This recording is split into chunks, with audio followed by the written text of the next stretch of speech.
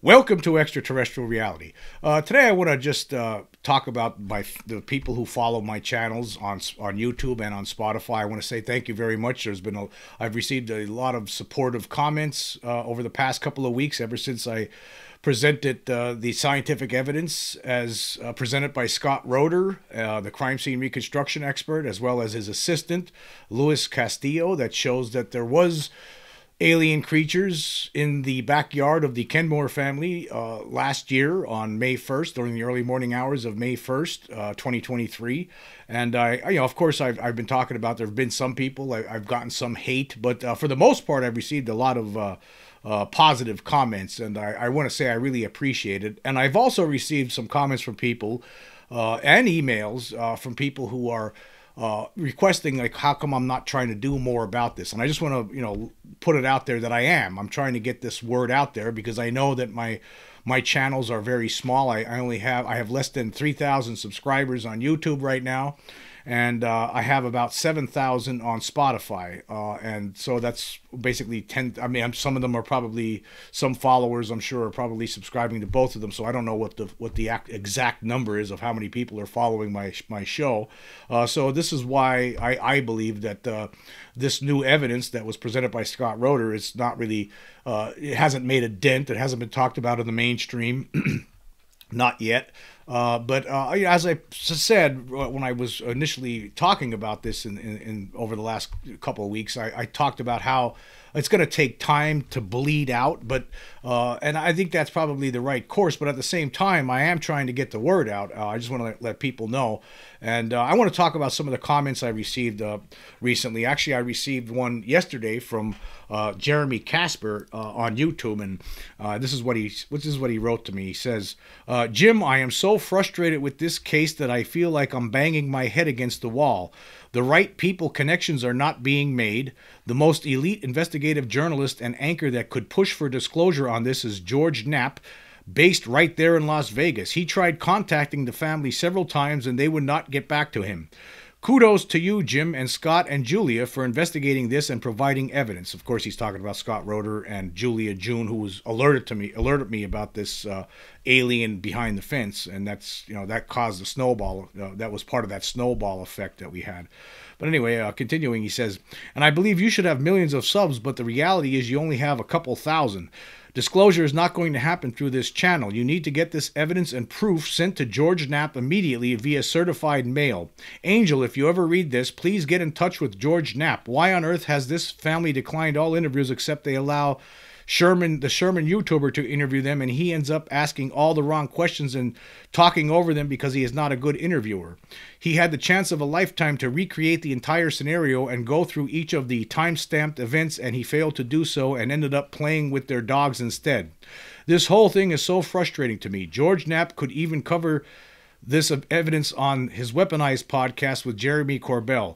George has been pushing for disclosure for 40 years, and is this the one that originally broke Bob Lazar, and is the one that originally broke the Bob Lazar story to the world and popularized Area 51. He's probably a 10-minute drive from this family's home, and yet they are not connected and not talking. George would not come over to clown you and make a mockery of this case. He would vindicate you and get this evidence to the world, and probably nobody will see this comment, so I continue to bang my head on a wall." Well, there's going to be some people that are going to hear this comment because I just read it on the podcast, Jeremy. I really appreciate it, because I just want to point out, I don't hold any fault against Sherman whatsoever. I mean, I think he's someone who was interested in this, and I'm glad. If it wasn't for him, actually, this snowball effect would have never happened. So I appreciate that he actually contacted the family. Without his interview, we wouldn't know, for instance, that the government is still investigating this, according to Sherman. So that's one thing. That's why I talked about it, because of that interview. And then one thing led to another. Now, Sherman has over 1 million subscribers, and I did reach out to him, so I just want to let people know. And this is what I wrote back to Jeremy. I said, "A few days ago, I called KLAS in Las Vegas, and I was told to send my information in an email form. I sent a long email explaining everything and provided links to pertinent videos. I never received a call or return email. I have also reached out to Sherman this morning," that was yesterday, Saturday morning, "in the hopes he could connect me to the family. I have yet to hear back from him. This is not over yet. I know what we have here, and it will it will eventually get out to the world. So that was some of the comments that went back and forth. We continued back and forth a little bit more, but I wanted to point that out, that I am trying. There was other people I have reached out to. I've actually reached out to more people today. Now KLAS, that's where George Knapp, that's where he's been an anchor. He's been a news reporter for KLAS for a long time.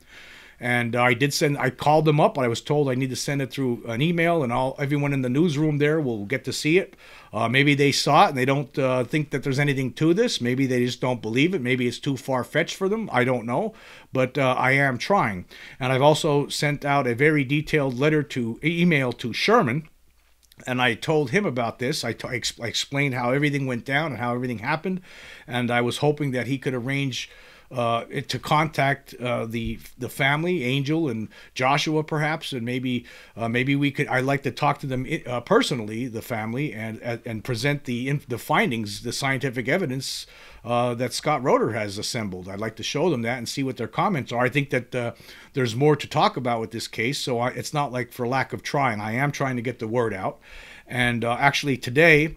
On my YouTube channel, I actually wrote a little something about this whole thing, and I actually posted it to Reddit on 2 different Reddit subreddits. I posted it on UFO Reddit as well as one of UFOB, which has a YouTube channel as well. It's one of my favorite YouTube channels. They show a lot of great UFO videos, and I posted it on there, trying to get this information out, explaining to everyone what we have here.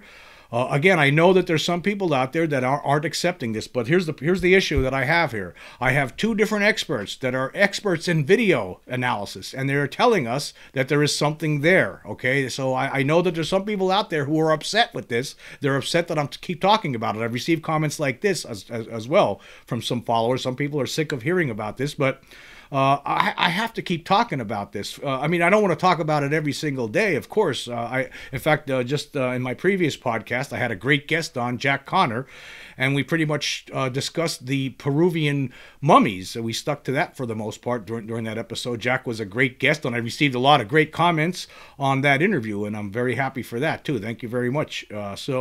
And this week coming up, I have another great guest going to come on here, and that's going to be Dr. Keith Taylor. He's a former New York police department officer, as well as he was the assistant commissioner at the New York City Corrections Department, and right now he's a professor at the John Jay College of Criminal Justice, and he's going to be coming on midweek. We're going to talk about his efforts working with UAP Med. They're talking about incorporating unidentified anomalous phenomena incidents into first responder policies, procedures, and protocols. We're going to talk about that among a whole myriad of other topics. We're going to get into all of it, and I'm really excited to have Dr. Keith Taylor coming on. But at the same time, I just want to say, I think it's important that I talk about this. I got to beat the drum here. I mean, until somebody could, if Scott Roeder's wrong, I don't think he is. I don't think that there's going to be anyone out there that's going to be able to disprove his findings. But until someone steps up and says otherwise, this is what we have, and this is the proof. I believe that this is the absolute end-all evidence, as I've been talking about. But anyway, this is the thing that this is the little essay that I posted onto Reddit today, and also on YouTube. I posted it on 2 subreddits as well as YouTube, and I just want to go through this. I wrote this: disclosure of the reality that there is some type of non-human intelligent presence on Earth occurred on April 2nd, 2024, but most people are completely unaware of it. I recently ran a series of podcasts on my YouTube and Spotify channels, Quark Zone and UFO Extraterrestrial Reality, respectively, presenting what I believe is indisputable proof of an alien presence on Earth. It involves the encounter a Las Vegas family claimed to have with beings in their backyard just before midnight on April 30th, 2023, and during the early morning hours of May 1st, 2023. This case has been discussed ad nauseum by many news outlets last year, but an aspect of video filmed by the Kenmore family has recently been examined by crime scene reconstruction expert Scott Roeder, and he has been able to prove scientifically that there were non-human intelligent beings in their backyard that night. Roeder, a video expert, along with his assistant Luis Castillo, who holds a doctorate in computer animation, used industry-standard advanced motion and light tracking and vector AI software to conduct their analysis, and reported that they now have proof that the family was telling the truth.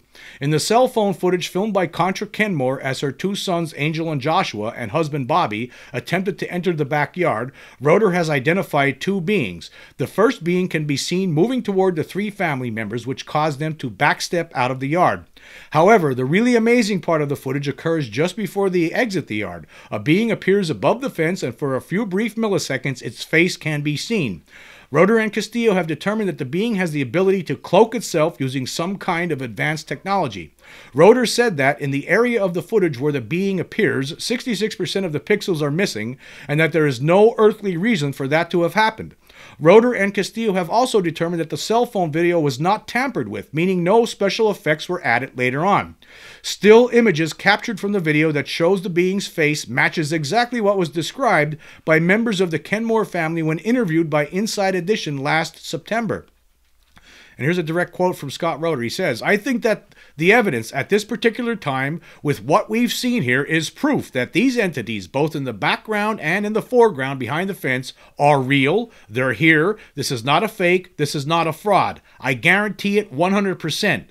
These two items, these two beings are in the real world environment with the Kenmore family. That's a fact. It's an absolute fact. 100% beyond a reasonable doubt, these beings are there."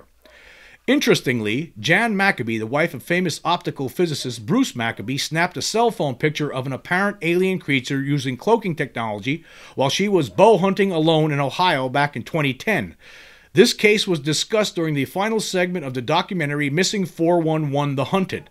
Jan had said the being looked like a large piece of saran wrap as it moved from one tree to another. When Bruce examined the picture she snapped, it was a blurry mess. Amazingly, the resolution of the picture had been reduced to an impossible 528 by 400 pixels, a resolution the camera did not offer. The highest resolution offered by the cell phone camera was 1600 by 1200. The difference between 528 by 400 and 1600 by 1200 is 66%. I think there might be a connection.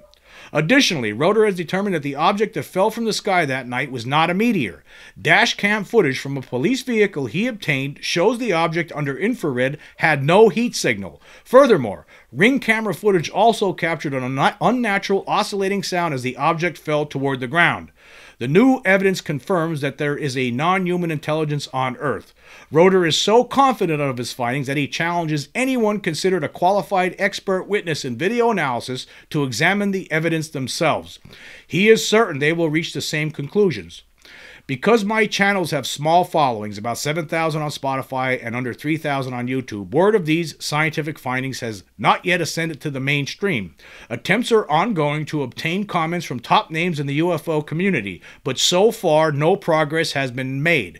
Debunker Mick West refused to consider the evidence and instead resorted to a no-research approach, stating simply that the object was a meteor and that the being above the fence was a shadow. This contradicts the findings of Roeder and Castillo, who are adamant that a non-human entity with advanced cloaking technology does in fact appear behind a fence and that they have the scientific evidence to prove it. West, during an appearance last September on Inside Edition that reviewed the Las Vegas case, speculated that what the Kenmore family members saw were merely raccoons or coyotes. He apparently never bothered to review the video evidence and has made up his mind without conducting any scientific research. Roeder, meanwhile, believes it's time for the world to start asking other questions. Now the question is, who are they, where are they from, and what do they want, he said. This is where the conversation goes after this presentation. So that was the little essay that I posted on Reddit today as well as on my channel here. I'm trying to get the word out. I have been contacting other people. I've sent out email messages to other big names in the UFO community, and so far have received nothing in response. Dr. Keith Taylor, he is aware of what I have, of the evidence that I've presented, and he intends to talk about it when I bring him on the show later this week. And I think it's going to be a very interesting discussion. I mean, one thing that crosses my mind, for one thing, and I've been talking to Scott Roeder about this. We still don't have the evidence. There was some body cam footage potentially that that filmed these creatures, possibly that from the police officer that went in to investigate the backyard. we were talking about filing a Freedom of Information Act request to get that footage. Maybe there's some more information in that footage that we could use to further show that there was something there. I think we already have the evidence. I mean, again, we have two different people, two different experts in video analysis telling us that there's something there and that they're using cloaking technology. How could you say that this isn't the end-all proof when you have that? Now, no one has yet stepped up to the plate and tried to refute this, except for Mick West, who says that he's just saying it's a meteor and it's a shadow without even doing any sort of scientific investigation. So that doesn't count. We need other people, other experts, like Scott Roeder talked about. Then that's a different story then. But I have a feeling that this evidence is going to stand because I don't think that someone like Scott Roeder is going to put something out there like that unless he was confident that he was correct. And I think he is correct. And again, it's interesting that the 66% diminishment of pixels pretty much is the same what that Bruce Maccabee discovered when his wife took that picture of a similar cloaking a similar being using cloaking technology. Somehow that image turned out to be 66% less than the camera's resolution. So I think that there's something to this, and that's why I wouldn't have called it Vindication Day on April 2nd when I presented that video if I didn't believe that. I felt on the Friday night before that, in the very end of March, when Scott Roeder contacted me and started showing me some of his work, some of the discoveries that he made, I knew right then and there that this was a done deal. I mean, there's something there, right? There is something there. And this is the proof. And I think at some point it's going to bleed out to more people. I think first we try to get it out to as many people in the UFO community as possible. That's why I posted this stuff on Reddit. Of course, am I going to get hate? I guarantee it. I guarantee it. You know, every time when somebody is close to the mark, this is what you get. You get slapped across the face. And that's fine. But at the same time, I have been getting a lot of positive comments from people, and I'm very appreciative of it. Very appreciative. In fact, I'm going to scoot over to Spotify for a second. I just want to talk about some of the comments there. There was one comment I couldn't use because there was a curse word in it. The way Spotify works, it's unlike YouTube. Like, you only get a small little. You can only write a few sentences, and that's all the space they give you. And then I have to look at the comment, or I make the decision on whether to publish it or not. And I didn't want to publish this one, even though I really liked the comment, but it had a curse word in there, and I try to keep this family friendly. This show, like Brady, I want to, if the Brady Bunch is on a trip to see the Grand Canyon and they're listening to a podcast as they're traveling, I want all the kids to be able to hear the same thing. I don't want that, you know what I mean? You know what I'm saying? I want it to be clean, so families could listen to this, because I'm trying to do that. I really am trying to work to do that on the show. I want it to be family friendly. I don't want curse words in it. But I want to say, David Carrion, it was a great comment. This is what he wrote. He says, "It's funny how no one noticed the shadow on the corner. My wife noticed it the first time we saw it when it first came out. I told her about what you guys found. She screamed, 'I blanking knew it.'" She blanking knew it was there. That's what she knew. Thank you, David, for that comment. I'm sorry I couldn't publish it, but thank you very much for the comment. I thought it was important to share. And I've received a lot of other comments all over YouTube, all over Spotify. I'm going to go through some of the Spotify comments. This is from the episode Interview with Julia June, who helped bust the Vegas alien case wide open. These are some of the comments I received from people. Here was from Pohara. Pohara says, "Just confirms what UFO buffs have known for decades. The debunkers will go kicking and screaming, refuting any evidence." Fred says, "We need more folks like her," like Julia June, "to be brave and offer help in our quest to thwart the control group and their CIA goons." Andrew Goldsmith writes, "Thanks for a great episode, Mr. Quirk. Also, thanks for your persistence, Julia. During the part where you slow down the video at the 11:32 mark, it looks like the shadow encroaches around the fence." Mario Cincomani says, "I think we should ask the family members if the video was given first to any government official, or else maybe those missing pixels were blurred out and in the original vid one could see the alien clearly." Brian says, "Jim, when the crowd goes one way, you go the other. You will be proven right in the end. Stick with it." Susie says, it would be great if you could focus less on the people who don't believe and start talking to those of us that do. Well, I'm going to just point this out. You're right. I do talk a lot about the debunkers, but see, I view myself as a giant club. I'm trying to smash this whole thing up already. I'm tired of this cover-up. I'm tired of people making fun of this, and I figure I look at my channel as a big giant club just smashing through all the nonsense. That's what I look at it as, right? I think you need to talk about these debunkers. You need to show them that they're wrong, and you need to wake some people up. I mean, there's a lot of people that believe these debunkers when they're not even doing any real scientific research. I understand. I don't like talking about them either, but I think it's important to show when they're wrong. And in this case, so I mean, I posted some things on Twitter about this when I first started, when the story first started breaking. I've been posting things on Twitter, and I received, eventually I received some comments. I see some comments from Mick West who's saying, oh, it's just a shadow and it's just a meteor. That's it. He didn't even look at it. He's not even looking at this stuff. But yet he has all these tens of thousands of followers. They believe everything he says. He's not even doing any scientific research. It needs to be pointed out. I'm sorry. But I have to do this. But I do appreciate the comment, and I hate talking about it myself. At some point here, like I said recently, I'm not going to be talking. I'm done. I'm moving on. Again, these people are like flat earthers at this point to me. So it is going to be changing soon. The Great Mysteries podcast writes, great video, I believe. Novosri writes, would the 66% pixel reduction explain why every video of UFOs are also blurred due to the same technology used as in this case? That's a great question. I wonder if this is why a lot of pictures of UFOs are blurry, because they're using some sort of a cloaking technology every time they show up. Maybe that's what's going on. I guess we'll find out once the scientific community gets involved. You would think the scientific community is going to be very interested in this once they see this evidence. Doug Alexander writes, the whole Vegas series is great, Jim. More to come with you and Scott. You better believe it, Doug. Thank you very much for the comment. This big long number, that's their name, 122-599-3449, says, great interview, very smart and interesting guest. Thanks.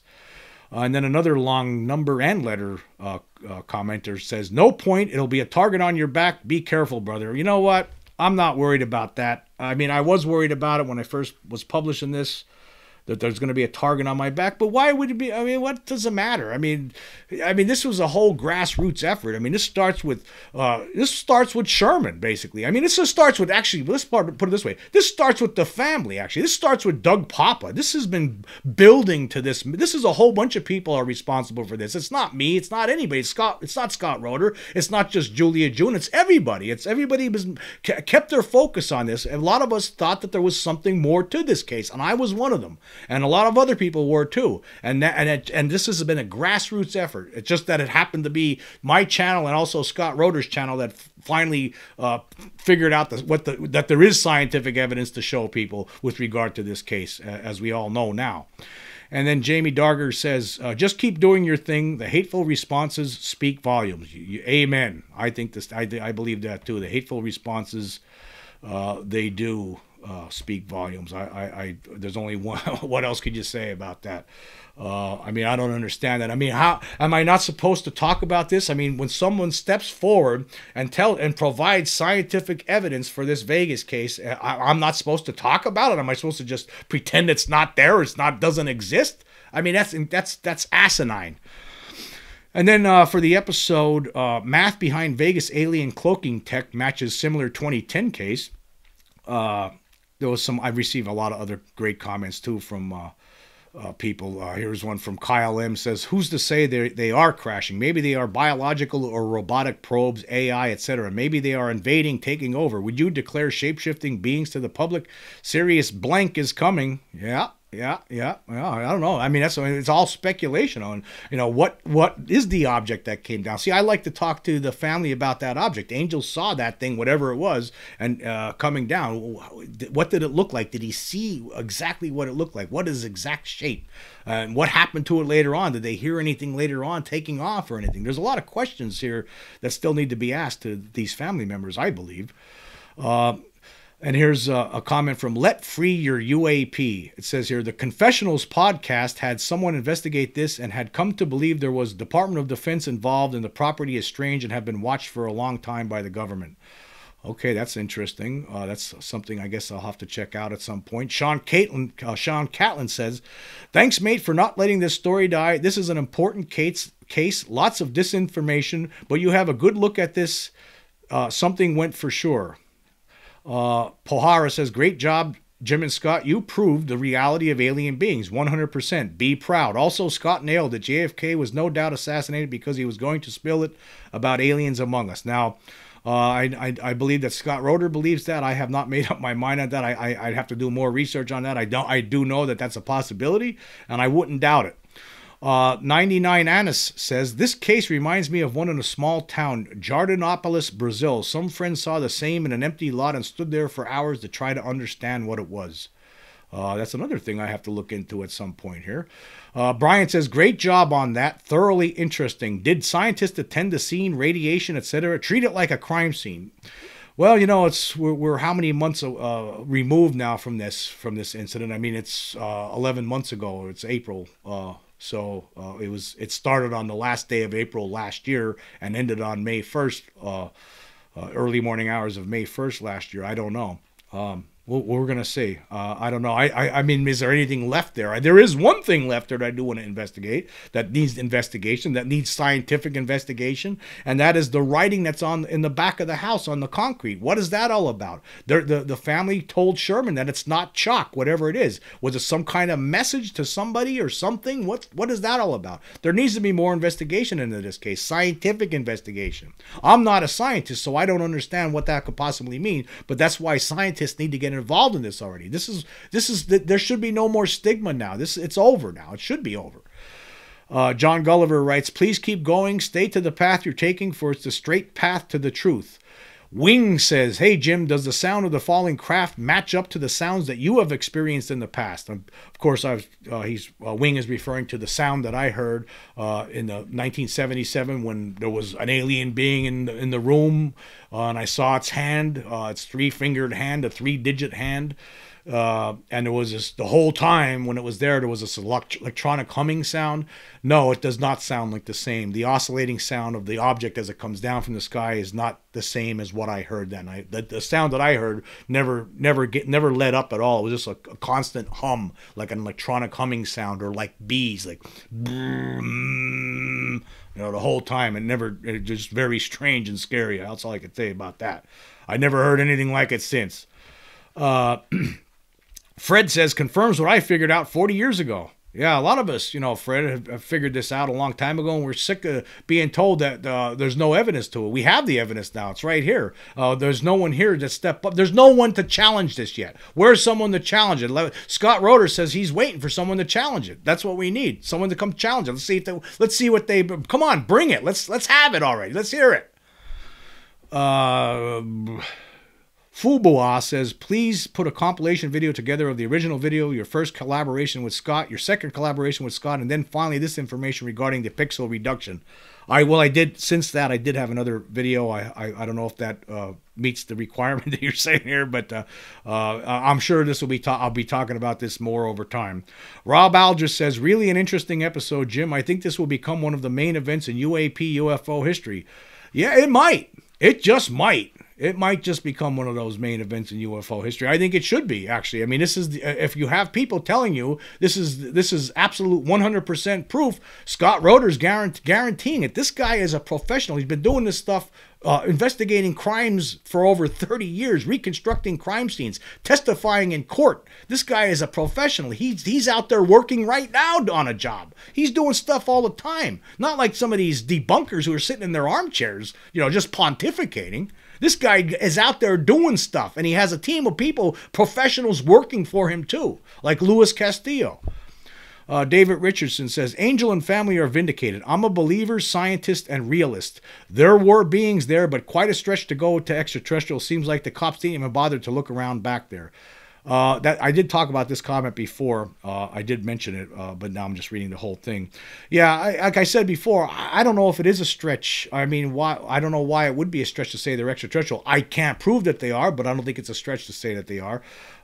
We still need more scientific evidence to prove that some of these beings here that the people encounter are extraterrestrial. I think there's a good chance that they could be. But in a way, you're right. I guess it is but I still think that it's extra. I think in the end, we're going to find out that these beings are coming from other planets. And then it seems like the cops didn't even bother to look around back there. Well, they did go back there, but we don't have that footage. We don't know what happened there.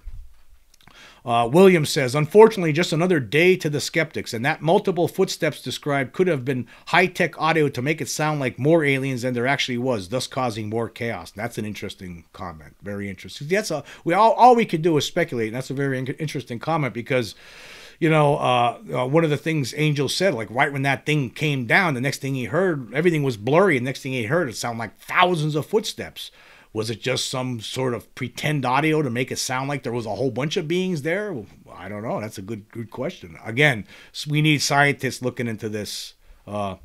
And then M. Mobius says, missing 411 Predator incident was what I immediately thought of when I saw Scott's cloaking analysis. Clearly, this is tech they've used to hide in disguise from humans. I think, yes, I do. I don't think it's a coincidence that if you look at that incident from 2010 involving Jan Maccabee, right? She takes a picture and it happens to be the pixel resolution is completely...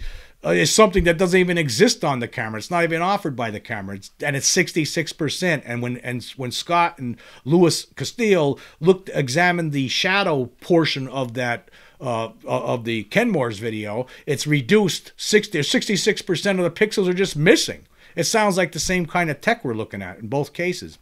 And then Hawk says, could it be that our 3D technology cannot absorb or obtain what may be higher dimensions? Keep up the great work. You and Scott Roeder together is also a treat. Thanks a lot, Hawk. I appreciate that comment. I mean, people say that these things could be from another dimension, maybe. Maybe that's what's going on. Again, we need the scientific community in on this. That's the whole issue here. Once we get the scientific community involved, I think, then we find out we get more answers. But this is the case. Right now, there are people, we have two professionals out there, two video professionals telling us that there's something there. And you see the face. There's a face there. I mean, the face is as described by the Kenmore family for those few brief milliseconds. There's no doubt about it.